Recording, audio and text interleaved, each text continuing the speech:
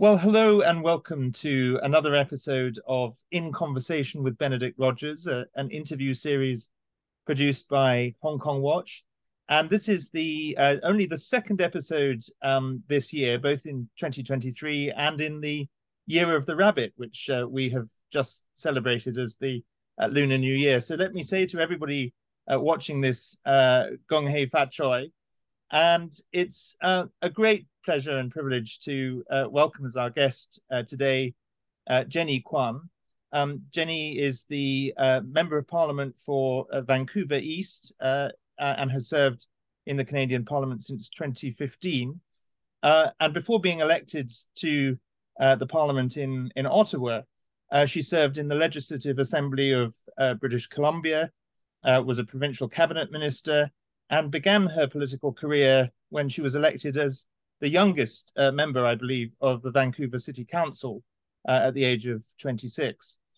She's a member of the New Democratic Party in Canada, but was born in Hong Kong and came to Canada with her family at the age of just 9 years old. And Jenny has been a wonderful friend both to Hong Kong itself and to Hong Kong Watch. So Jenny Kwan, thank you so much for being with us.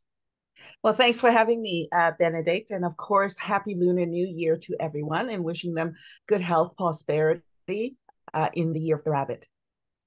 Thank you very much. Let me start by asking, as I just said in that introduction, you were born in Hong Kong, you left at the age of 9. What are your memories of your childhood in Hong Kong and your reflections on how Hong Kong has changed since then?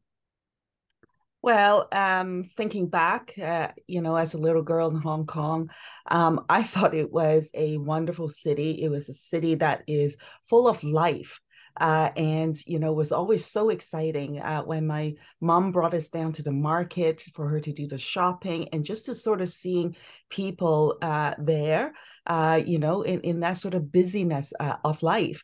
And so that was my memory of Hong Kong, of course, going out with my dad to have dim sum and all of those kinds of things. But of course, things have changed a lot in Hong Kong over the years. I've visited and went back to Hong Kong and just really saw the changes, the expansion of Hong Kong. But the latest round of changes is what really breaks my heart. We see with the national security law what it is doing to Hong Kong and Hong Kongers.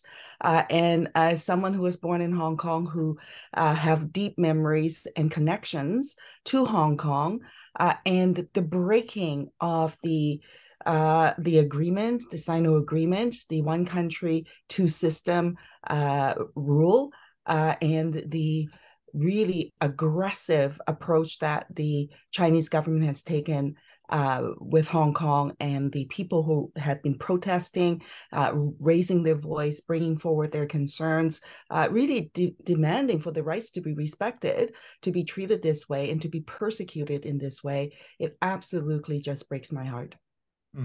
Absolutely. You quite rightly talked about the national security law, and that was clearly a major turning point when it was imposed on Hong Kong in 2020. But what would you say were some of the earlier turning points leading up to that point? And do you think that the early signs of the erosion of Hong Kong's freedoms and autonomy should have been spotted earlier? Could the international community have done more to prevent things getting to the point they're at now? There were certainly signs, early on with the protests, with people taking to the streets in a peaceful way in protesting, and the aggressive response that the police had dealt with the protesters. There were these signs that all the way through, and then to the point where it kind of just got out of control. I think the missed opportunity, of course, rests with the Hong Kong government in their approach in handling it. When you promise to say that is one country, two systems, that you respect the basic laws within Hong Kong, you really need to do that. But they didn't. And their reaction to the protests were aggressive, were violent, to the student protests. And some of the, it pushed people to the brink, really, and it forced the various interactions in that way. And of course, the international community, were watching this as it unfolded, and people were mostly silent about it. I remember in Canada here, I was the first politician to speak at this event, the rally that was held, and basically saying and calling on the Hong Kong government to respect the rule of law, to respect the basic law, and to stop the violence. Because peaceful protests should be honored and respected, and I was the first politician to do that. So it was kind of crickets prior to that, and now it's escalated to this point where most definitely the situation in Hong Kong, the imposition of the national security law, has gotten the attention of the international community. Absolutely. Alongside the United Kingdom, which has its BNO scheme, Canada has the largest population of Hong Kongers, I believe, outside Hong Kong, and has a very welcome lifeboat scheme. Could you maybe summarize the details of Canada's current lifeboat scheme? And do you think that Canada has done enough, or is there more that it could and should do to give Hong Kongers a lifeline out of Hong Kong should they need it? Well, primarily, the Canadian government offer a economic stream for Hong Kongers, the open work permit stream primarily, as the key focal point in offering this lifeboat to Hong Kongers. But in my estimation, this stream is hugely problematic. Right from the get-go, when the government announced this, advocates in the community, myself, had pointed out to the government and to the minister to say that there are too many barriers within the stream. For example, the requirement that you graduate 5 years within the 5 years before the application makes it not feasible for the vast majority of the people, because a lot of people had graduated prior to those 5 years. There are, of course, younger students as well, people who are in high school, for example, who are engaged in the pro-democracy protests. They will have no ability to access these programs. And so for me, this was hugely problematic. It was brought to the government's attention. However, they didn't do anything to fix that. I would also say that this is an initiative to support Hong Kongers. So it should not be viewed from just the perspective of what's the benefit to Canada's economy and our well-being and our interests. It should also ensure that there is the humanitarian component to it. And really, there was no humanitarian measures to support the people of Hong Kong. On family reunification, I was particularly disappointed with that. Really, the government just referred people to the normal streams that are already existing. So there's no really unique or special initiatives related to that. One thing that I thought the government could do and still should do is to open up the family reunification stream, because we have, there are so many people with relations that are here in Canada. They may well be extended family members and not necessarily, your spouse or dependents. And so if we open up sponsorship for extended family members, we would be able to bring more Hong Kongers here to Canada to safety, and they have the advantage of knowing someone already here, family members already here. And as a case in point, in fact, when my family immigrated here to Canada back in 1976, we were sponsored by my aunt. We came from the family reunification stream that existed for extended family members. That's how we came. We should actually be bringing those kinds of family reunification measures back to Canada. At the end of the day, it kind of comes down to this. We saw how Canada offered a variety of very extensive immigration measures to support the people in Ukraine. And, and what I think the Canadian government should do is offer the same kind of treatment to the people of Hong Kong. Absolutely. Can I turn to the question of the Chinese Communist Party's activities, not only at home and dismantling Hong Kong's freedoms, but around the world? Infiltration, influence, intimidation, transnational repression. There are reports about secret Chinese police stations in Canada and in other countries as well. allegations in Canada of financial support for political candidates, and of course the encounter that Canada's Prime Minister Justin Trudeau had with Xi Jinping just a few months ago. I wonder what your views on this are, particularly representing Vancouver, where I think this is quite an issue. And is Canada taking this seriously enough? Well, I think that the situation is cause for alarm. You know, what we're seeing, of course, I think are attempts to undermine our democracy, undermine our system here in Canada, one that we cherish, although to some degree, I think perhaps some Canadians, we may even take it for granted because we've always had it. So what we really need to do, of course, is to protect it and fiercely protect it. And so with foreign interference, the allegations in fact, it was pointed out that they were influencing attempts to influence candidates with donations during the last couple of elections. The Prime Minister apparently was informed of this. Then later on, he said, well, I didn't know anything about it.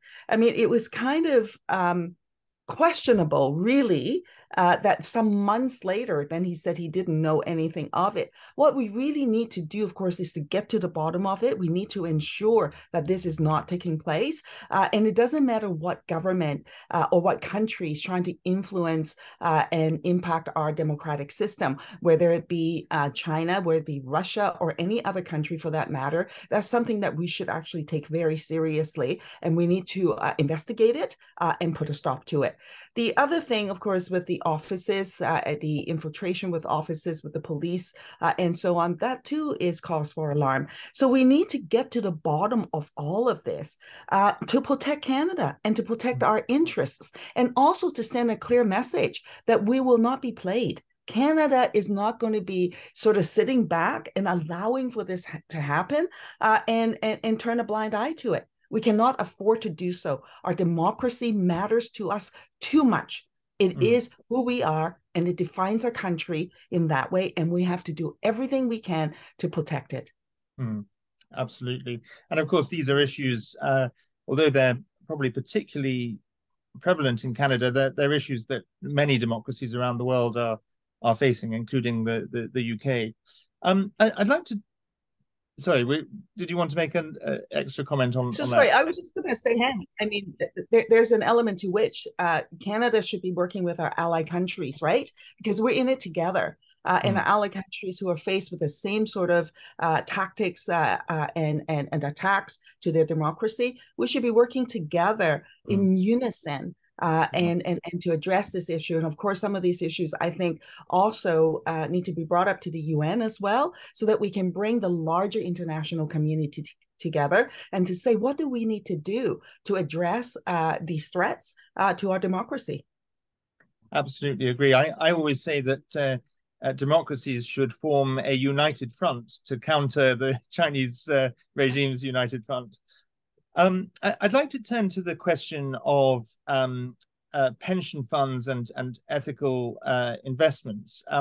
As I believe you know, Hong Kong Watch has published now three reports on this issue, and has documented many pension funds around the world, including several in Canada, the Canadian Pension Plan Investment Board, Canada's Civil Service Superannuation Fund, and provincial pension funds from around Canada, including British Columbia, that have investments in Chinese companies that may be complicit with the genocide of the Uyghurs, the surveillance state. What do you think should be done about this in Canada?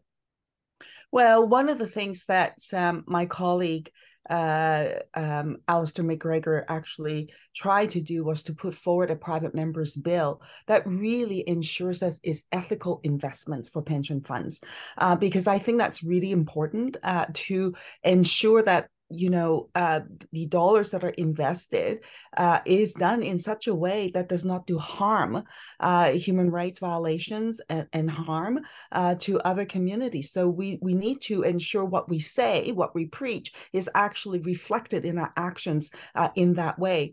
I wonder also, too, that with the investments in the pension funds, how many of the members are even aware of the situation? I suspect that some people may not be aware of it, and if they were, perhaps they would call for change. And so there are a number of ways to, I think, address this issue. One is, of course, put in legislation around ethical investments. The other piece is show by leadership by the Canadian government as well, to show that leadership of what needs to be done and to take action. And then, of course, educating the public. The public really needs to know what is going on so that they are aware. And as I say, I think a lot of people, if they knew that their pension funds were invested in initiatives that is a outright violation of people's human rights, that they would not actually want their investments there. Absolutely. Turning to another issue, which is one that has risen particularly in recent years, we have seen an increase around the Western world in anti-Chinese, anti-East Asian racism, genuine racism, and that is, of course, extremely concerning. But at the same time, the Chinese Communist Party likes to put out the narrative that if you criticize its conduct, you're anti-China, anti-Chinese, and therefore racist. How do we tackle genuine racism and hate crimes against people of Chinese or East Asian heritage, while at the same time continuing to speak out against the regime in China and its repression and aggression? Well, I think that we need to make sure, and the people need to make sure that they make this distinction. The Chinese government are not the Chinese people. I am a Chinese Canadian. And for me to criticize the national security law and the human rights violations of the Chinese government does not mean to say that I am discriminating against Chinese people. I am not. In fact, I think quite the opposite. What we're fighting for is for equal treatment, for dignity, and for respect, for us to be treated like we want others to treat ourselves. So no matter which government it is that's doing these human rights violations, we need to speak up. Likewise, it's the same argument. You can't say that when we speak against the Holocaust, that we're against Germans. We're not. We're against the regime at that time and the atrocities that were inflicted on the Jewish people. We're not against Germans or German Canadians for that matter, but we were definitely against the regime and we condemn that regime. And so we have to make that distinction. I know that the Chinese authorities want to conflate this and create this sort of murkiness to say that when you criticize the government, the Chinese government, then you're therefore criticizing Chinese people. That is absolutely not the case. And I completely reject that. On the issue around discrimination, racism, hate crimes against East Asian people, in fact, all peoples where this is happening, Indigenous peoples, people from the LGBTQ2+ community, and so on, we need to condemn that action. That hate stems from somewhere else.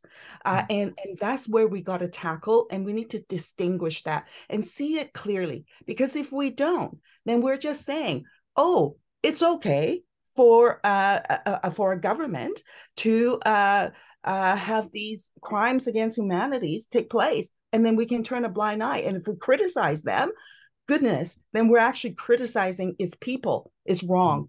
It's not the people who's making these decisions, it's the government. And who we're criticizing is the government. Yeah, absolutely right. I mean, I always say as often as I can that I'm not anti-China. In fact, I'm very pro-China, having lived both in mainland China and in Hong Kong. Many Chinese friends. I love China, and it's because I love China and Hong Kong that I speak out for their freedom. And it's the Chinese Communist Party we need to be focused on. So thank you for those comments. I'd like to come to a penultimate question before we come towards the end of this interview. What more do you think that Canada And we've touched on this a little bit already, but what more do you think Canada, alongside the UK, the US, and others, could do to hold Beijing to account for breaking the Sino-British joint declaration? Do you think that targeted sanctions are a possibility? Is there more that could be done at the United Nations, which you mentioned earlier? And yeah, what more pressure can we put on Beijing, or at least consequences for the regime for what they've done to Hong Kong? Well, for sure, I think that we should be looking at sanctions. Canada, we do have the Magnitsky Act. And we need to apply it and apply it to people who are engaging in these human rights violations in China, in Hong Kong. And there has to be consequences in a real way so that people will come to realize that Canada mean what we say. When we say we stand with the people of Hong Kong, it means that aside from providing a lifeboat, which, by the way, the lifeboat scheme that the Canadian government had introduced is going to expire in early February. So we need to actually extend that stream and also expand the stream. But beyond that, we have to have consequences for the violators and to let them know that we mean business. And so imposing the Magnitsky Act sanctions is something that Canada can do. And when we impose it, I also need to say we need to follow up to enforce it as well, not just say we're going to put in these sanctions and then basically not enforce it, because then that too is meaningless. I think that, yes, we should bring the issues on the human rights violations with China to the international community at the UN. There are a whole variety of measures that can be taken there.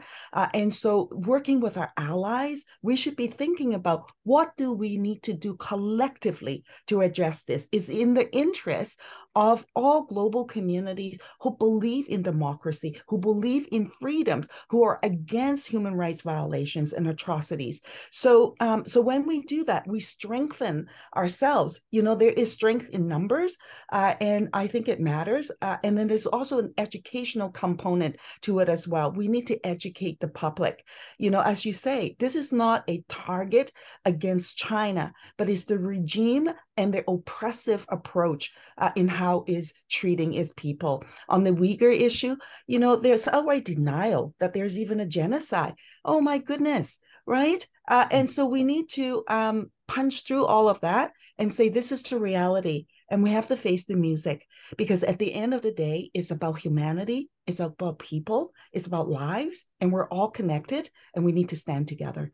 Yeah, absolutely. Well, I certainly hope that Canada will extend and expand, as you've said, its lifeboat scheme. And it's also worth noting, just for listeners, that in a year from now, January 2024, China has its universal periodic review at the United Nations, and we'll certainly be working hard throughout this year to make sure that as many member states as possible include Hong Kong in their recommendations. And I hope Canada will be one of those member states that does that.